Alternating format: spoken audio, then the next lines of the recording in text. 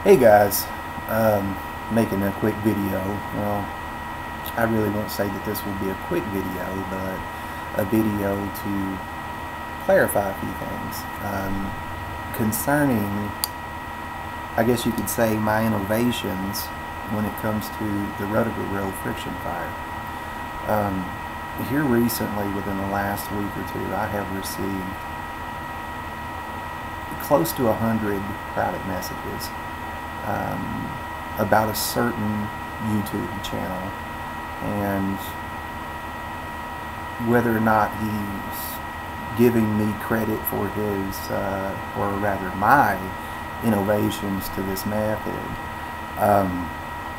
Rather than dig through all of his videos to see whether or not yes he did or did not, or whether he said this about me or said that about me, I'll go ahead and tell you what I have done, and I will direct you to either my videos, the playlist. You can look on my channel for yourself and see the dates and times of my videos and how my, I guess you could say, experimentations with this method evolved, and let you decide for yourself.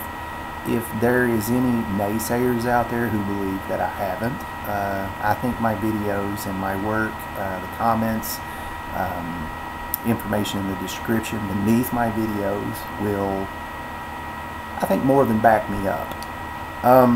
First off, a little bit of a back history.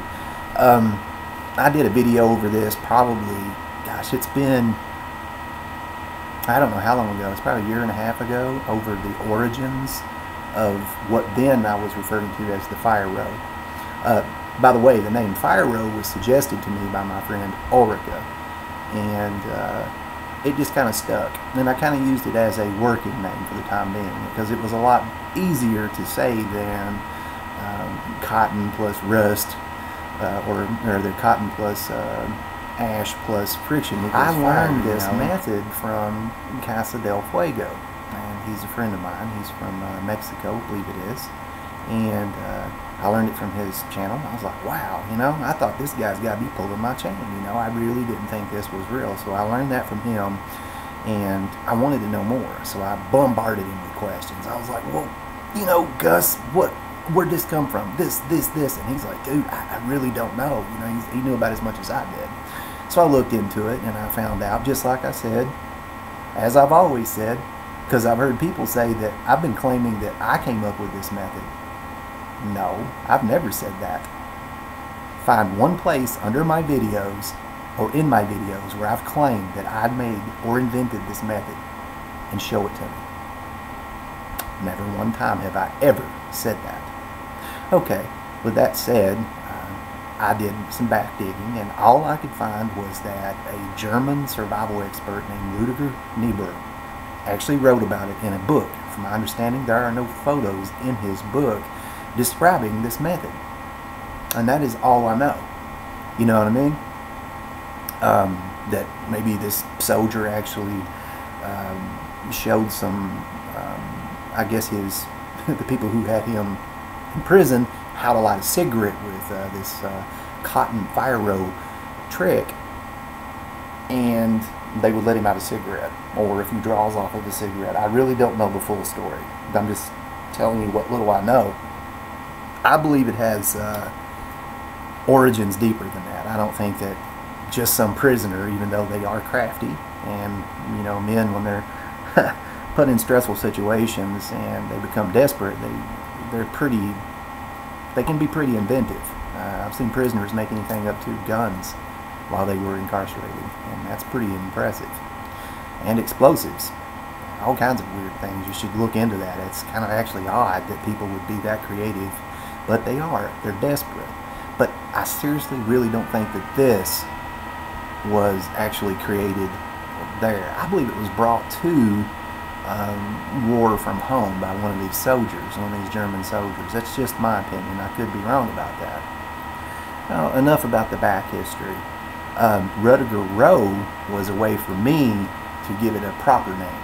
I felt like Rudiger Roll was giving homage, or paying homage rather, and respect to Rudiger Roll for bringing it to everyone's attention because he wrote about it. But I looked, though, into the history of this, and from my understanding, all that has ever been used, even up until the point that when I started using this, was cotton and ashes, and people were using sawn planks, and that was it.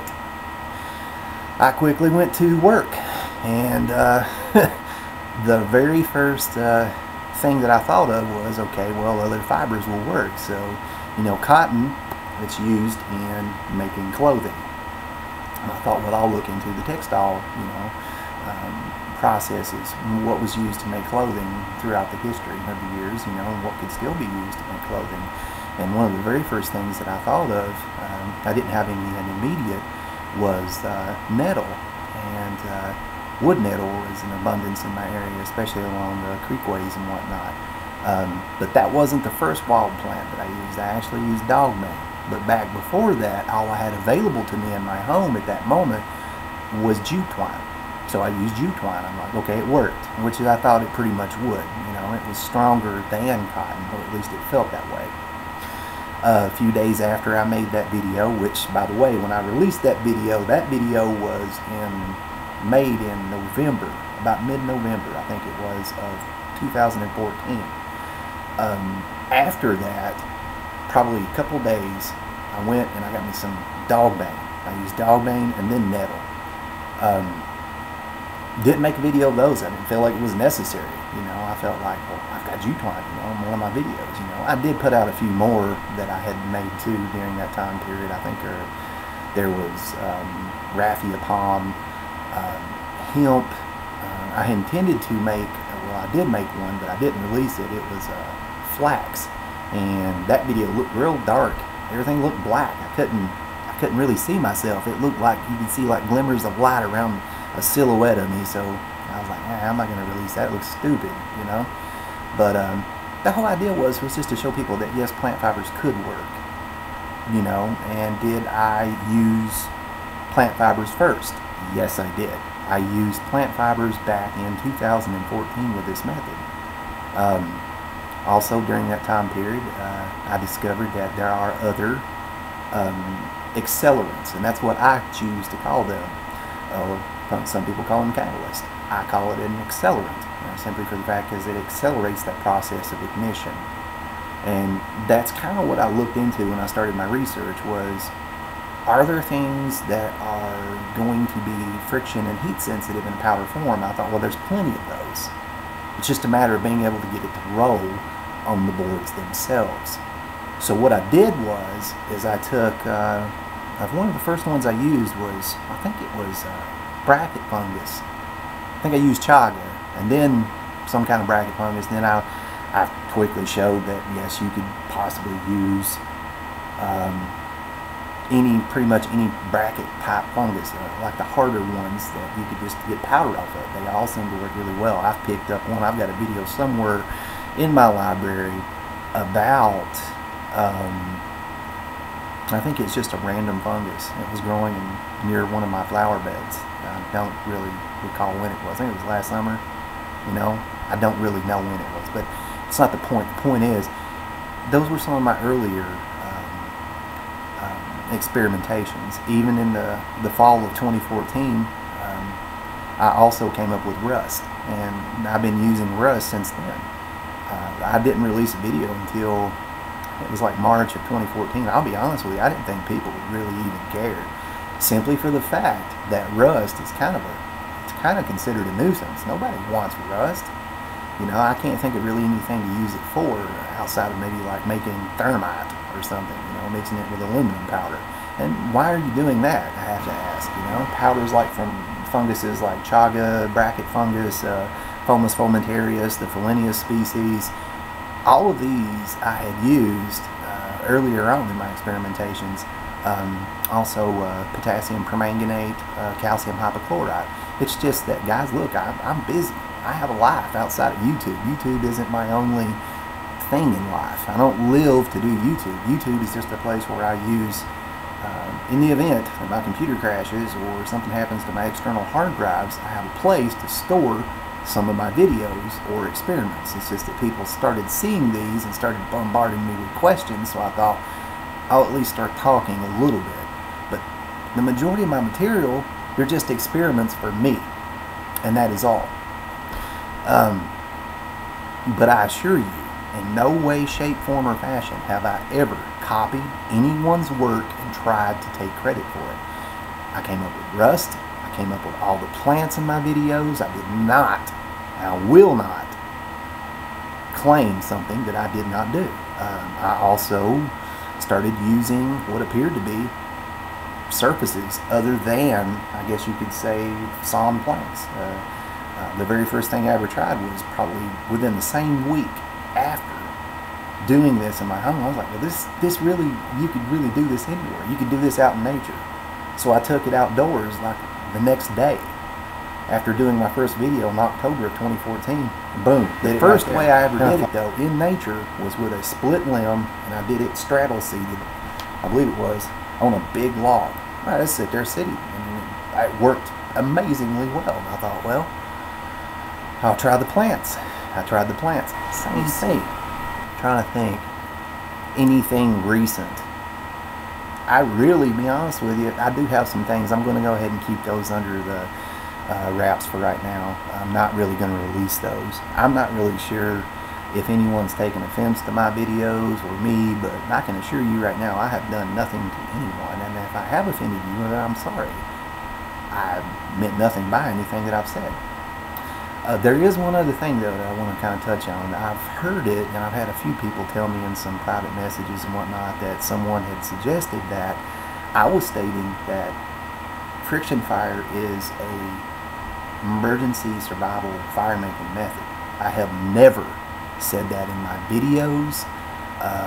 There are no videos of mine where it states that. As a matter of fact, I have several videos stating the opposite of that I do not believe that friction fire is an emergency survival method of fire making. I have one video that's almost 2 years old. I believe it is 2 years old, with me and my son, and I'm talking about that. And if you guys get a chance, I think you really should watch it, because I think you'll get something from it. It's just me and my son doing a Q&A, and I'm talking to him, and I'm actually showing him the effects of water submersion with ferro rods and lighters, a cheap lighter I believe it is, because my number one, whatever, I've also heard this same individual who may have an issue with me claims that I turned against him or something. I haven't turned against anyone. That sounds like paranoia to me. Something to the effect of he made some comments on his channel somewhere about friction fire not being viable or reliable or something.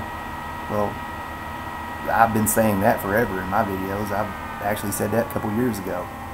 I've got older videos, older than when he started saying these things, from my understanding. So I don't see how he could actually think that's me. That's a problem with me. He must be thinking of someone else, because it couldn't be me. Because I don't believe it's real. Are claiming my ideas or my innovations as their own, I may have a problem with you. Yes, I will.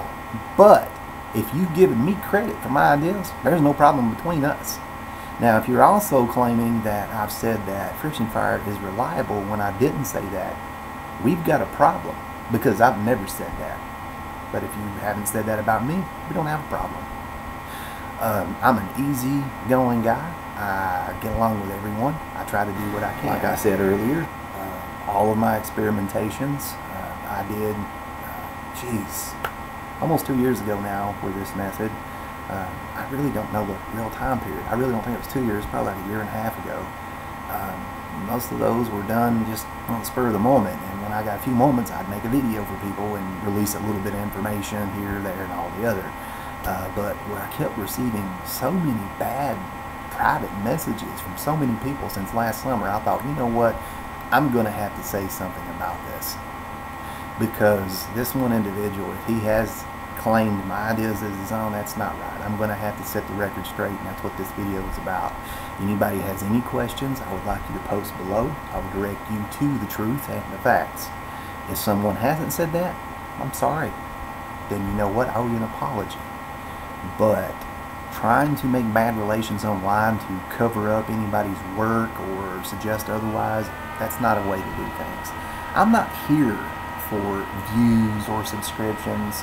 I'm here to share information, but mostly I'm here for myself. This is just for my own documentation. I've said that from day one. That's the reason why the majority of my videos in the beginning had the comments disabled. These weren't for people, these were for me. You know, I would watch it. Okay, this is what I could do with this. I could improve more with this. You know, it was a way for me to look at things. You know, was this material difficult? Was it hard? I had private notes. I had other videos. You wouldn't believe it, but I've got like 100 more videos here that you guys don't see, but private. And I probably won't be sharing those. There's just things that I want to think on. Think about what I've done, what I've experienced. It has nothing to do with fire making. Some of them are shelter building ideas over hypothermia and hyperthermia. Just different things, scientific principles, just all kinds of things. It's just stuff that I'm not really ready to share right now. But I really, really hope that everybody watches this and watch it from beginning to end. You'll see that I'm not some, I don't even know, one of these comments, I'd have had them written down somewhere, suggested that I was an egotistical, self-centered whatever. No, I'm not. I'm actually kind of like for lack of better words, an absent-minded professor. Very much so. You know what I mean? I actually took off from doing a lot of stuff today in work just to make this video, and another one too, by the way, which I think you guys should really watch because, geez, I don't know what to make of this. I'll just release it and you guys will see. It's kind of weird. Something strange happened here last night, and I kind of like want to talk about that. Maybe somebody out there can give me some peace of mind, because what I saw back here last night, that was weird.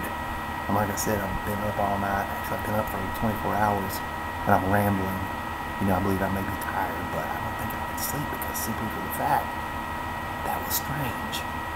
But anyway, I hope I've answered questions, and I hope I've come off as being honest and forthright.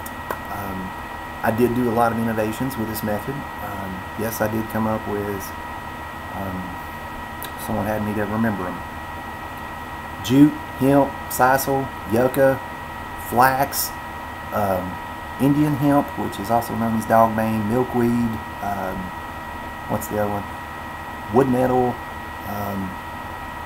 let's see, Jesus. Indian mallow, which is also known as velvet leaf. I've done that. Flax. And these were all done between November of 2014 and January of November of 2014 to January 2015.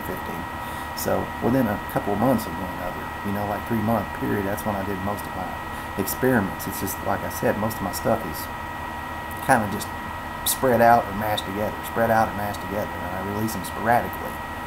But that's the best I can do as far as telling you time periods. I really don't know. Rust, I came up with that sometime in November of 2014. That split wood and doing all that stuff, I did that back in November. Actually, it may have been still October of 2014 when I first did this out in the woods with split wood. You know, that was a long time ago.